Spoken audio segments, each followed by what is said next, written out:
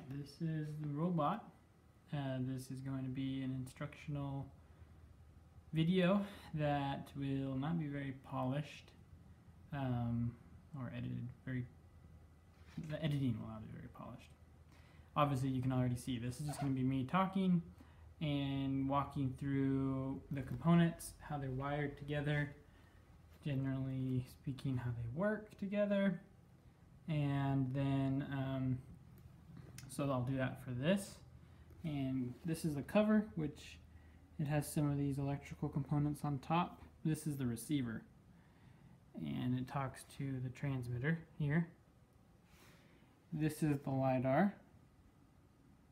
This is the survey grade antenna from Swift Navigation. That's going to be connected to this, the Piksi multi from Swift Navigation. And then down here is our backup GPS, right here, from Ready to Sky. It's just a regular GPS, whereas the Swift Navigation one can do the RTK GPS. So I'm going to show you how to put this cover on here.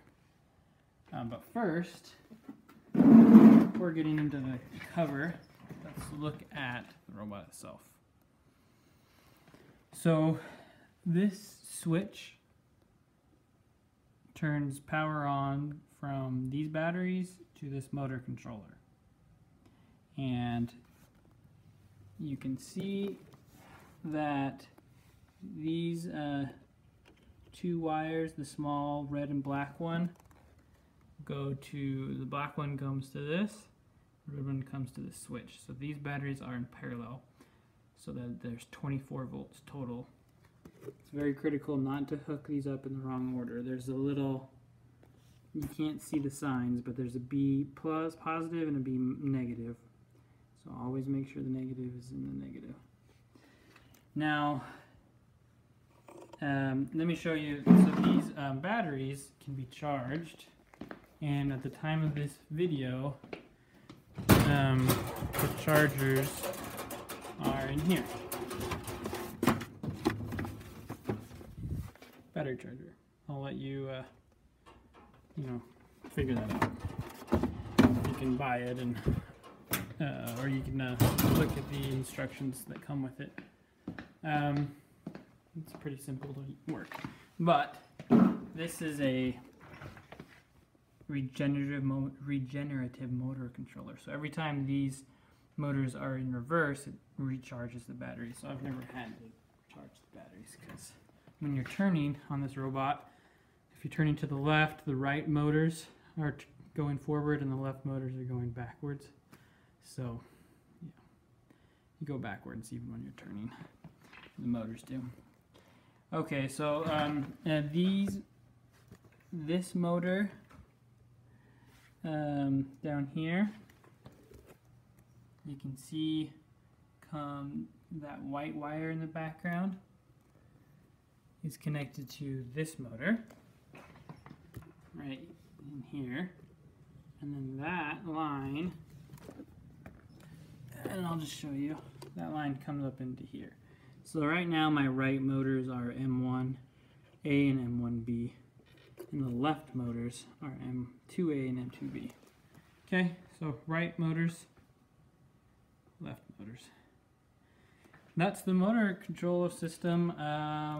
These batteries are only connected to the motor controller. They're not connected to the Pixhawk. That's to reduce noise. So that's my understanding anyways. Yes, there's also this side. I'm trying to get the camera in a good spot here. So these wires are connected to the Pixhawk output. You have tan is your signal wire, brown is your ground, and red is your power. Now for this configuration, we are not using power. So these come here, and even though you saw the red connected there, I stopped the wire, the red wire stops right here.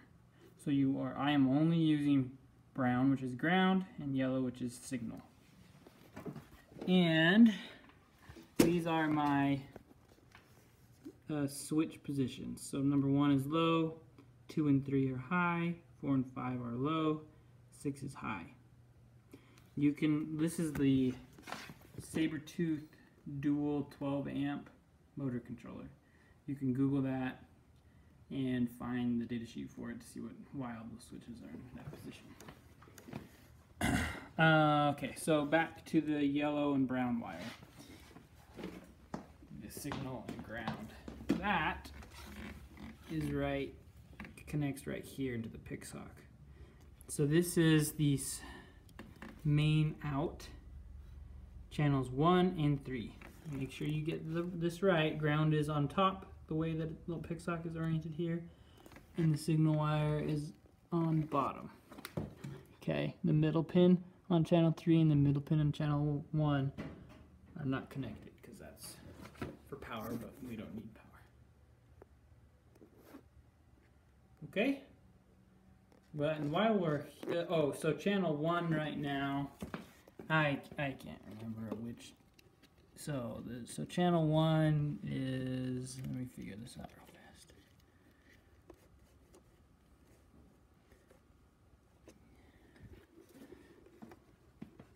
Channel 1 I have connected to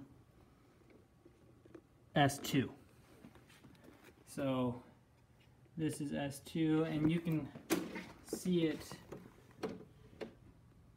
better when things aren't connected, but it says on the bottom. Far right is S2, next to it is S1, then you have 5 volts and 0 volts. Okay. So,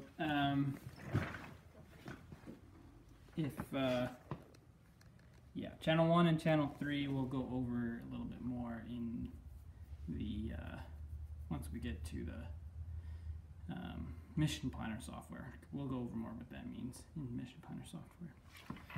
So, okay, so while we're talking about those signals, here on the Pixhawk, we have ground, power, and signal coming from RC in. Okay. This will be connected to the RC receiver in here, which, if you read my thesis paper, you can see what kind of receiver I got. It has to be the S-bus kind of receiver, so that channels 1 and 3 can be transmitted from here. Okay, I'll turn this on right now and we can go over it. So channels 1 and 3 have to be transmitted from these sticks over one wire. Okay, so they get transmitted, the receiver picks it up here, comes in to it's processed in the receiver, and it has to leave on one wire, even though there's 2 channels, and only a receiver with serial bus communication can do that. So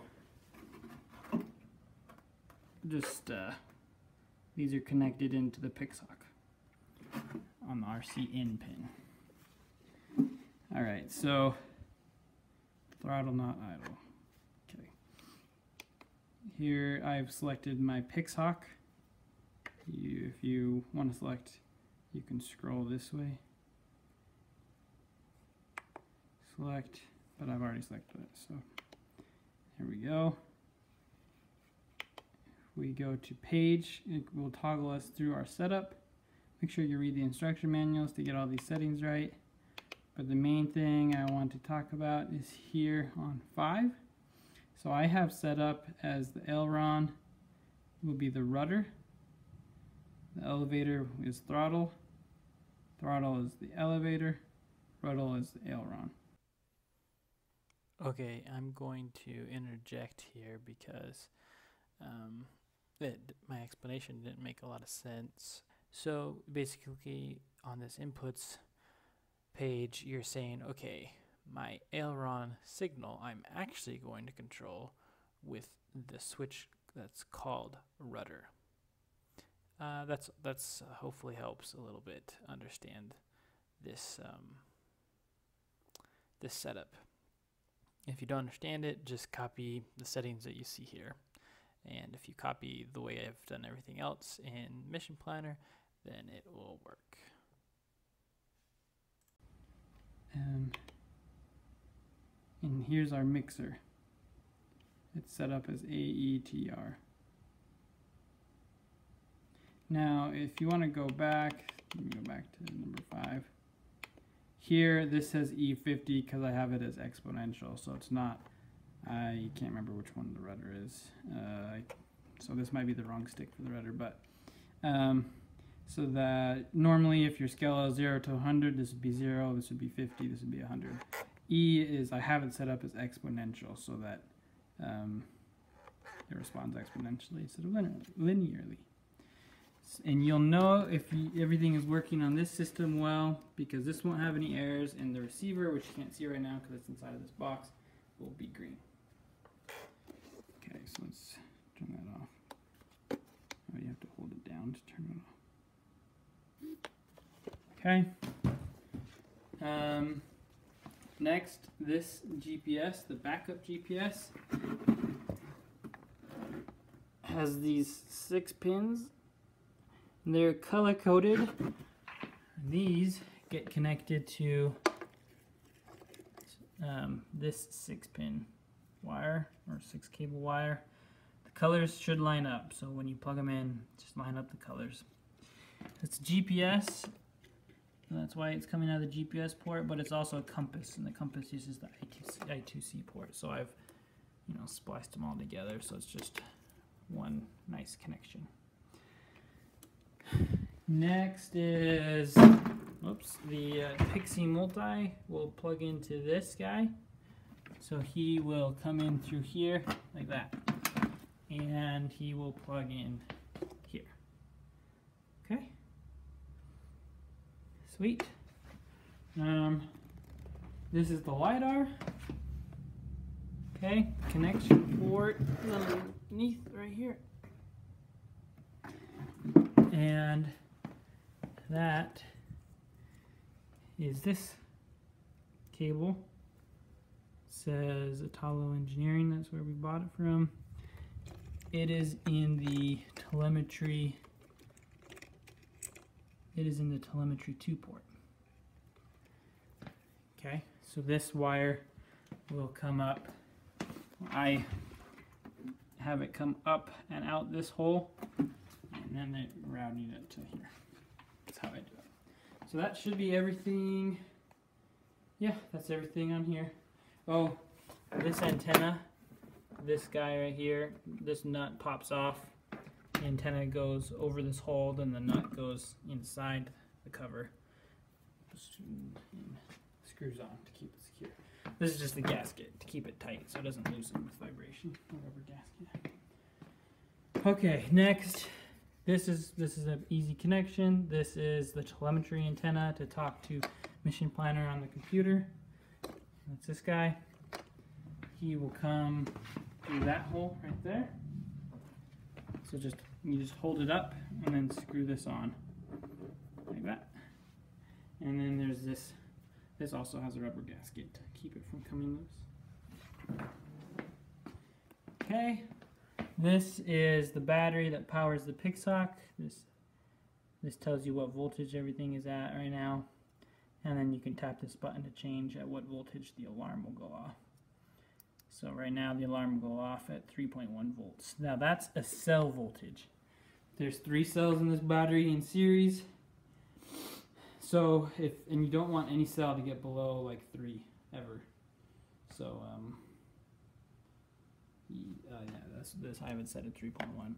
Okay, so this battery has this connector. I think it's called XT60, and that plugs into this. It's easy. It's male to female. Okay. Then the power comes into this. I don't know what this is. Some sort of voltage adapter or back or something, and that powers in here. And then you power the Piksi by coming out over here,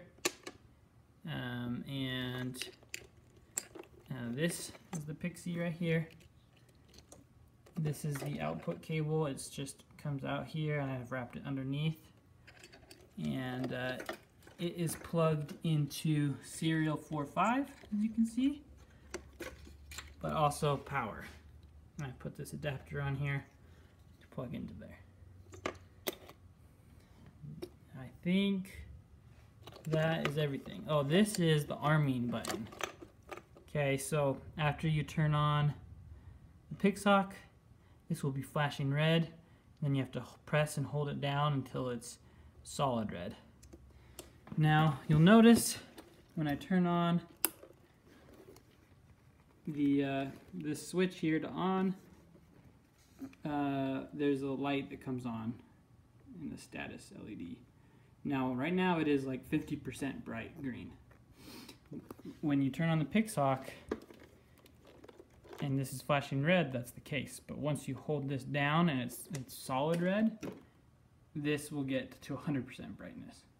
So you'll see this get brighter once this Pixhawk is armed with this arming switch. So I don't think I'm missing anything. I'll come back to anything if I did. Yeah, oh, this buzzer terminal is broke. See how the terminals that are empty look like this? Well, this has this stuck in it because it got broken there. So the Pixhawk doesn't make any sounds. You just have to go off the LED to figure out what's going on inside of it. For more information on how to make this chassis, go to Superdroid Robots and look up their ATR, like axle stuff. Okay, I'm going to show you the process of turning everything on. There is a certain order I do things in. So, okay, just kind of make sure all the cables are inside. Lift this up. Line it up with the holes. Okay, looking good. So I will usually start with just the receiver, and you just kind of have to fish your hands in here and look through this top window to make sure you line up the proper wires with each other. If I was a better electrical engineer, I would make it so that you could only connect things in the way that would work. You know, those connectors that are one way. But you could potentially connect them opposite and fry something, so just be careful when you're plugging things in.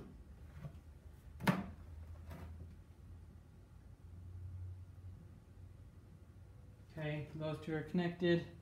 Then I'll come and connect in the GPS slash, or the backup GPS slash compass. We don't get GPS signal in the building, so I'm not going to bother plugging in the Piksi.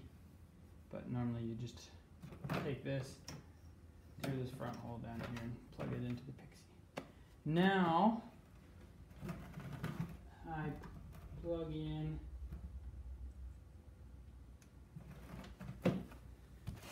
everything and you'll see things flashing. Okay, bright blue is good, if I remember correctly. Different things mean different flashing signals mean different things, and you can look that up. Okay, so now I'm going to turn on the motors, and if you can, sorry, this is so wobbly.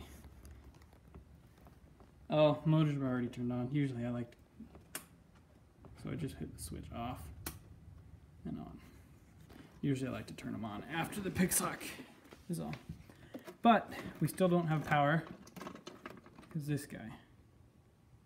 So you hold it down, press and hold it down. Okay, usually it works. There it goes. Just have to push harder. And now that light is brighter. Probably can't tell. It's okay. And also you can't really tell, well, you kind of can. This is flashing red. Once I turn on the transmitter over here that I'm doing off screen, this should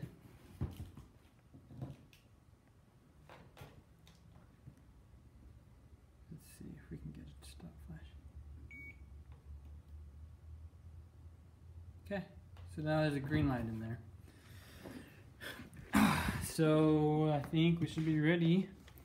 Right off the bat, we can just, right now I have it set up so that this is forward. And then this one controls left and right. Left. Right. Now there's a setting that I have, if you'll watch this. When I go full throttle, ready? The motors didn't instantly get all of their power. They wound up. There's I think it's called like baud rate or something. I can't remember. You can look that up in the Pixhawk settings. You can do that. I just did that so that the motors aren't snapping to full velocity and slowing down super fast, and just let it be easier on the motors. But if you want really precise control, then you can change that. And the reason why I use two different sticks, so most people would have this be forward and left and right, but when I was all the way to the right and I went slightly forward, and if I was just trying to turn, I wasn't trying to go forward or back, I'd be to the right, but sometimes my finger would go like this, forward and backward, just very slightly, and then I noticed that would cause the motors to change directions really fast, and that was just more stress on the motors than I wanted. So just for development right now, I have them on separate sticks. So yeah, so you can see when you turn, it doesn't have that slow acceleration like when you go forward. I don't know how to make it different from turning, but all right, that's getting it to work there. I didn't plug in the LiDAR because the LiDAR right now is not working over wireless. It's only working when you connect. Sorry. The LiDAR works on my computer. When you connect it to the computer, it works great. When you connect the Pixhawk to the computer with the USB cable, it still works. But when you do what we're about to do right now, where you connect the Pixhawk with the telemetry connection, the LiDAR does not work. So that's something that needs to be troubleshooted. But yeah, so now let's connect. Here we have like the sister pair, you could say, to that antenna right there. Okay, this is the base station antenna, and I have it connecting there, just a USB port. So we come here, we open up Mission Planner. I haven't done anything, I've just opened it up. Here's my mouse. And we're gonna come up here. We're gonna see what comms are connected. COM 10 is what we want, because that's the only comm on there. And if I remember right, for wireless telemetry connection, you want 57,600. That will normally automatically update to what it should be, but so if we hit connect, it says Mavlink connecting, trying to connect, getting parameters. There it is, it's getting all the parameters from the Pixhawk.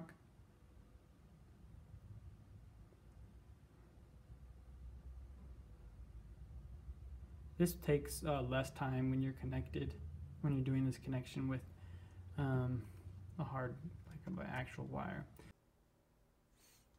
Alright, I apologize for the technical difficulties. I ran out of memory on my camera that I was using, so I decided to use a screen recording software called OBS Studio, but I was experiencing difficulties, so some of this, every time I click and like a dialog box opens or a drop down list opens, the software didn't record that. I should have used a different, should have just recorded the whole desktop instead of just trying to record the Mission Planner task. So apologize for those. I'm going to do the best I can to use this video editing software to point out to you what I'm talking about, but I don't think it'll be a problem as long as you have Mission Planner open in front of you for you to follow along. So, okay, you can hear in the background the robot's up and running. I'm going to show you now what I was showing you when the video cut out. So this would be, I believe it's this, 115,200 baud rate. if you were connected with the actual USB cable, but we're not. We're using the telemetry antennas, so this is what we're going to use. You click connect, and it starts connecting, obviously. Okay, so now it's loading all the parameters from the Pixhawk onto the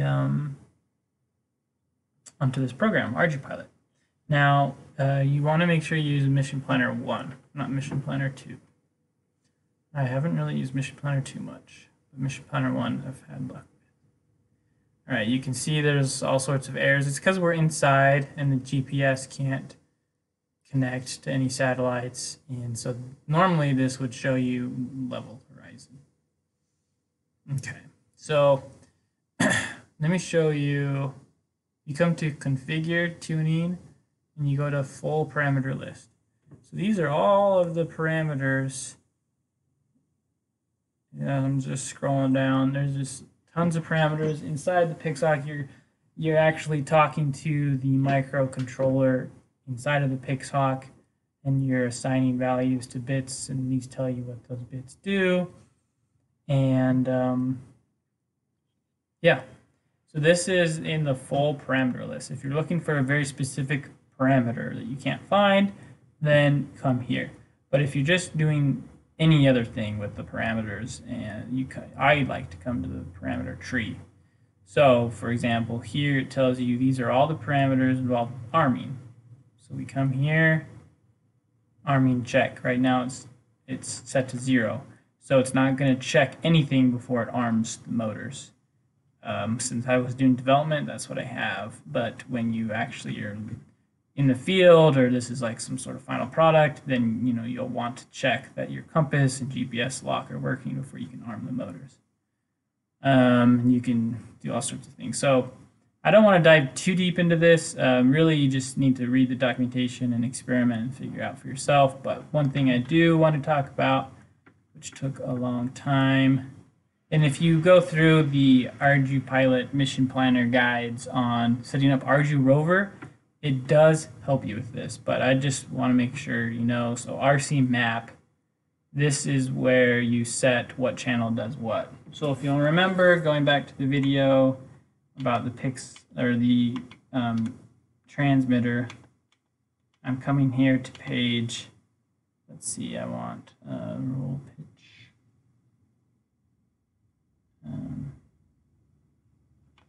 Yeah, page 5 on the transmitter where it said the mixer.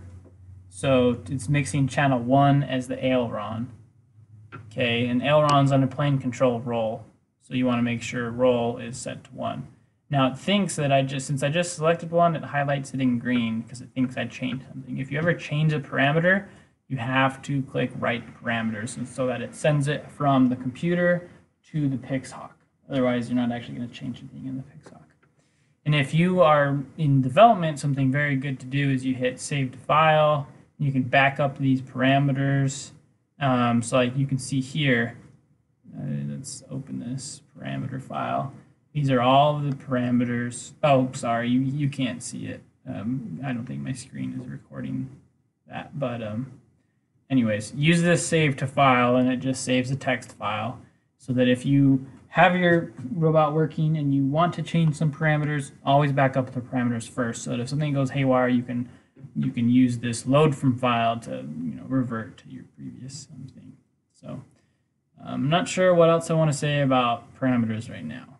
Really, it's just you just got to throw yourself into it, and you'll get to know the things that you need. When you go through the instruction manual for using the Piksi with the Pixhawk, you'll come here to GPS, auto config. I can't remember if we use auto config. GPS type 2. If you want to tell it what kind of GPS you're using, you can set that here. But that's all in the manual, so parameters I'm not going to touch on anymore here. Okay, so if let's say your robot is all working, how you do autonomous navigation is you come here to flight plan, and you find some field or wherever you're at, and you just click. I'm just left clicking right now, where you want to go. So this is the first waypoint, second waypoint, and you can see it in table format down here. Now let's say at point in between point 4 and 5, or sorry, you can just drag waypoints. Let's say halfway between 5 and 6, I want to take a picture. Sorry, halfway between 5 and 7, I want to take a picture. I make a waypoint in between them, waypoint 6, come down here, and you can actually have it do things like do gripper. That's not a picture. I thought there was one that said something about shutter. Yeah, there you go, set camera trigger. So this would like trigger a camera that you have hooked up so that you can take a picture. And I haven't done anything with these, but I know you can trigger third-party computers and cameras and robotic arms and things like that using this box right here.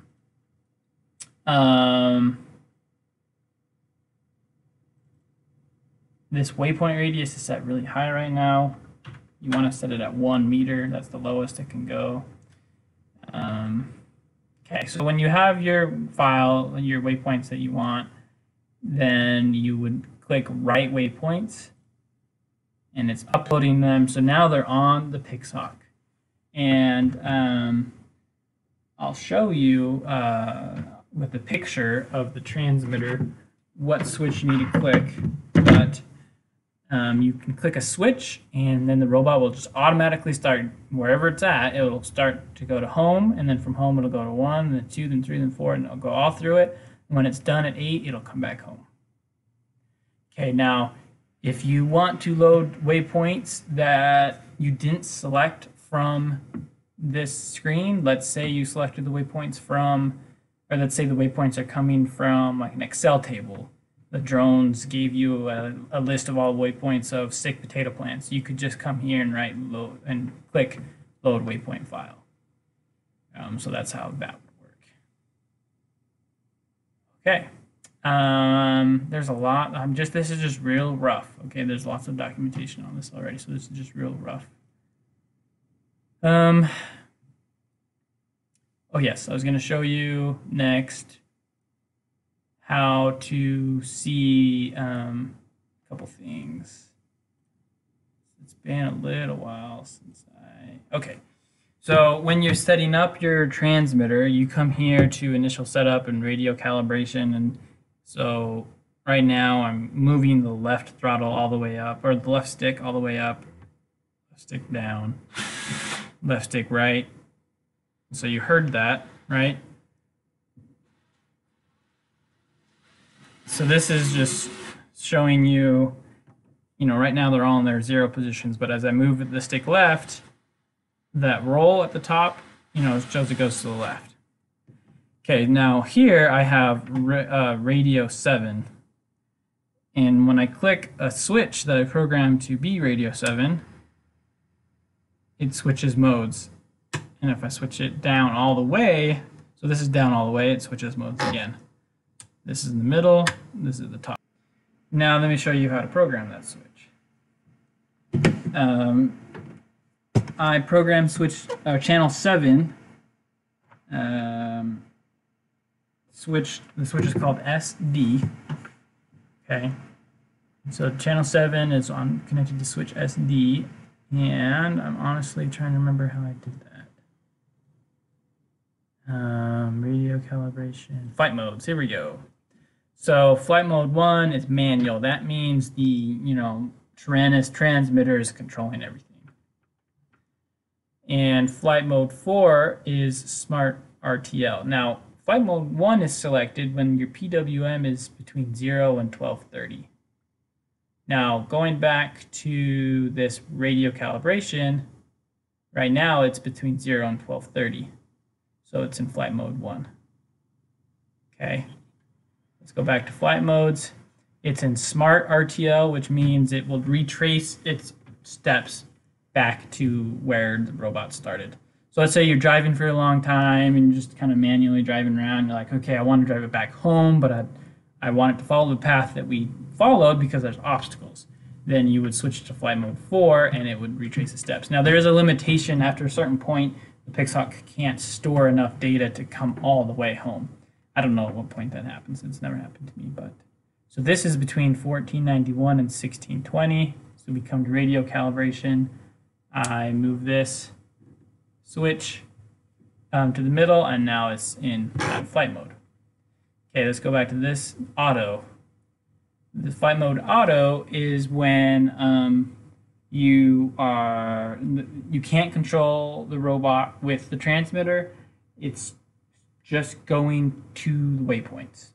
Waypoint 1, waypoint 2, it's going to go in order. When it's done, it's going to come home.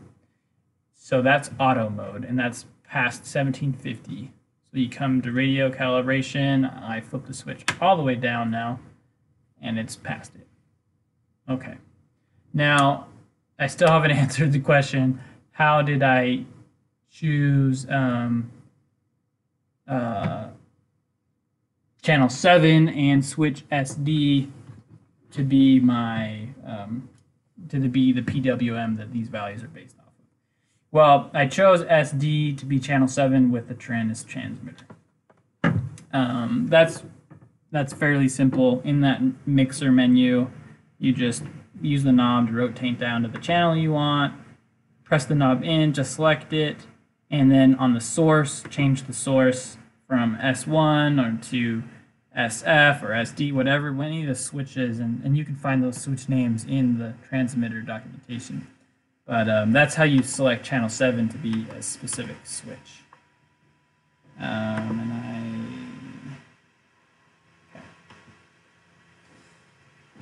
Now, how did we choose channel 7 to be what these values were based on?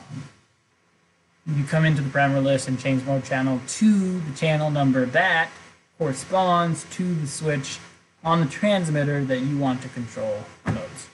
Hope that makes sense. So when you turn on the transmitter, the screen looks like this. And then you come here to page. Oh, no, you don't. You come here to the middle button. Okay, so now you can flip through these 12 different pages. And if you go to channel 5, here are let's see, channel 6. You want the mixer. You want, let's say you want channel 6 to be a certain switch. This is how you move up and down by rotating this. So we're going to select channel 6 by holding and pressing the button until this screen comes up. You can give it a name and source. Now, if you want this joystick to be on channel 6, then you would select, whatever roll pitch that you want. Otherwise, you select it by pressing this button and rotating to what you want. So here's your rudder, elevator, throttle, aileron, and then SA, SP, SC, SD, SF. These are all these switches. And in the manual for this transmitter, it tells you what their names are. Right now, I have this switch in channel 7. So let's just select whatever SF is. So I just click that button once to set it to SF, and you have all these other settings. You can change your trim, your offset, all sorts of things you can mess with. But you come here to exit, and now there it is. Let's say you made a mistake and you want to delete it. You just hold this button down, scroll to delete, and delete. That's all there is to it. So SD is this button. So what I was telling you before is right now this is moved all the way. So this is down and up. So this is manual mode. One click is smart RTL, which is like return to home, retracing your path. And then all the way down is auto mode. Okay, I realized that I forgot to show you about the Piksi and RTK GPS. So I've come down here and made this connection right here. This black wire is just connected right there to the antenna. And this fancy antenna wire connects to the Piksi multi here. Okay, and then after doing that connection, I plugged in power. Oh, my transmitter doesn't like me. Oh, I think it's getting low battery because it's been on for a while. Okay, so once you plug in power, the green light will just stay on by itself for a while, but then you want this pause, POS for position buttons to flash. That means everything's working. Doesn't mean it's getting a signal from GPS satellite, because right now we're indoors, we're not getting a signal, but it means everything's the way it's supposed to be right now at this stage. Okay, you come over here. This is the setup for the base station, which this is in the Piksi multi documentation they give you when you buy it. This is the this blue board is called the evaluation board. Okay, so I'm gonna unplug this radio because we're not using this radio. This radio is just for testing, or at least we just use it for testing. I'm going to show you how to take the signal, the corrections that are sent to this Piksi from this Piksi. And those corrections are going to be sent through to the computer, to Mission Planner, and then from Mission Planner to this antenna, to that antenna, to that antenna. And that's how you can achieve the super accurate measurements, or the RTK GPS with the Piksi. So there's guides for how to do that when you buy Piksi. There's this RG Pilot integration guide I've been talking about a lot. But let me just kind of show you how to turn it on once it is all set up. So you come here, you turn on your little battery. These are nice batteries. I think they give them to you. So there's our green light, which should start blinking here probably about 20-30 seconds. But okay, so there it goes. They all turn on. Great. So then you want this cable from the RS-232 port. This gray cable is connected right here. Okay, so once everything's on and connected, I'm going to now record my screen to show you what happens next. Okay, I lied. We are not going to do that. I can't get that to work. So we're going to just show it with the phone. I'm sorry about the poor quality. So you come here to this Swift console program. Yes, we want to make changes.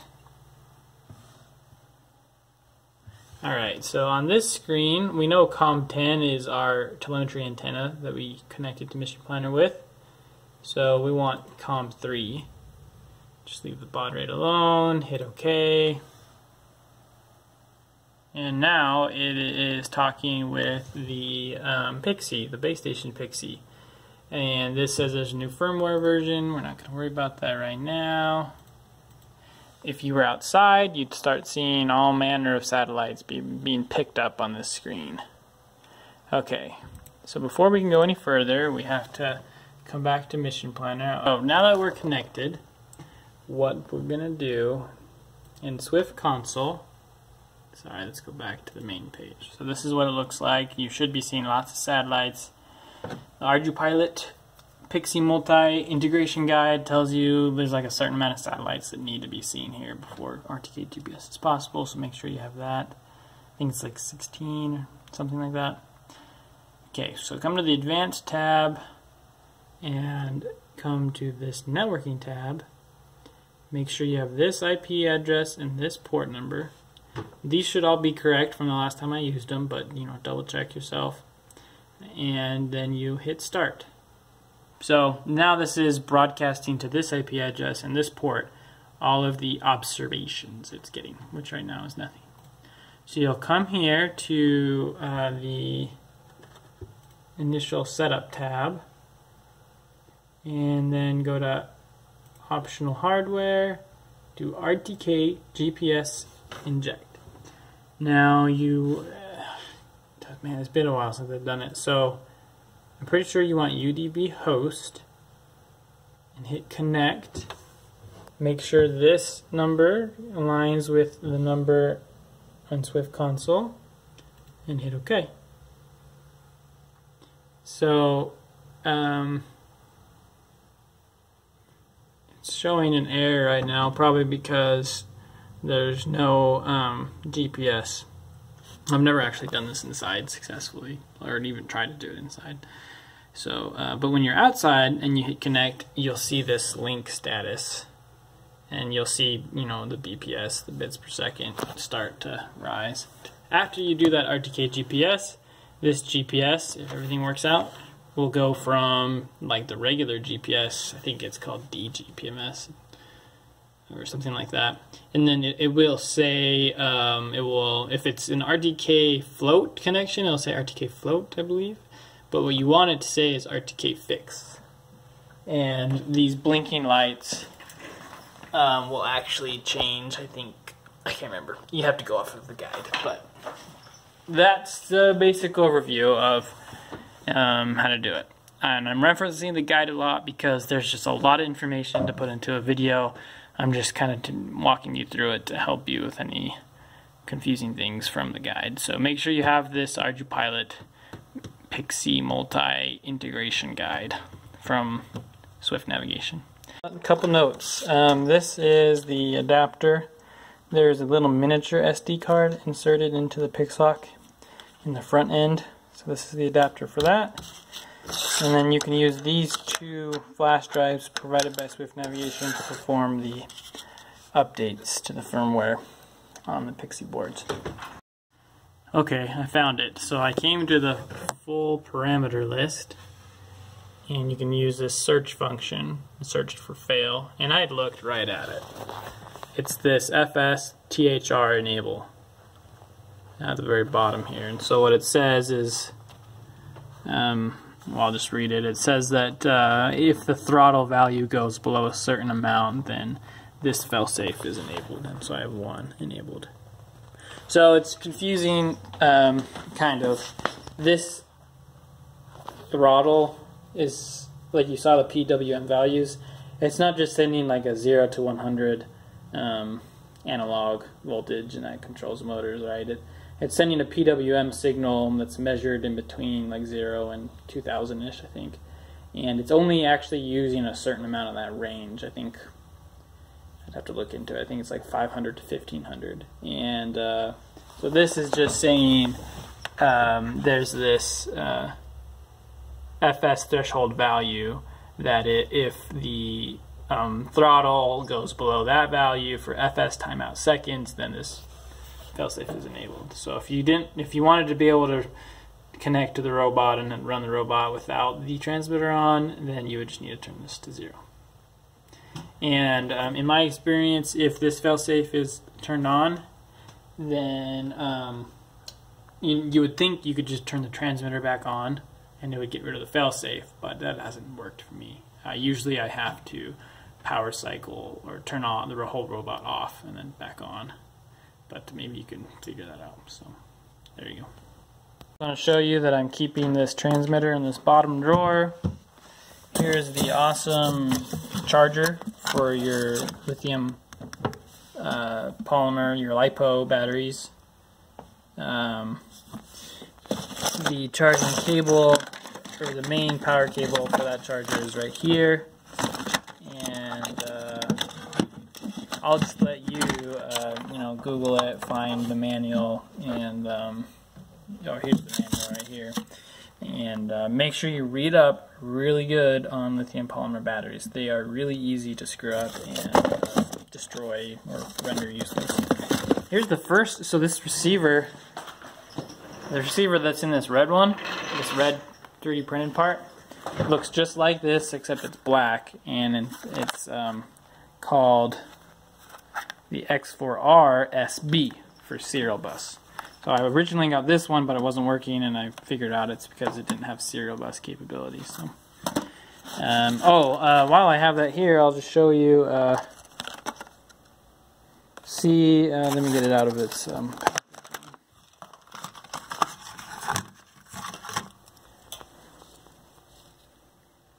Let's get it.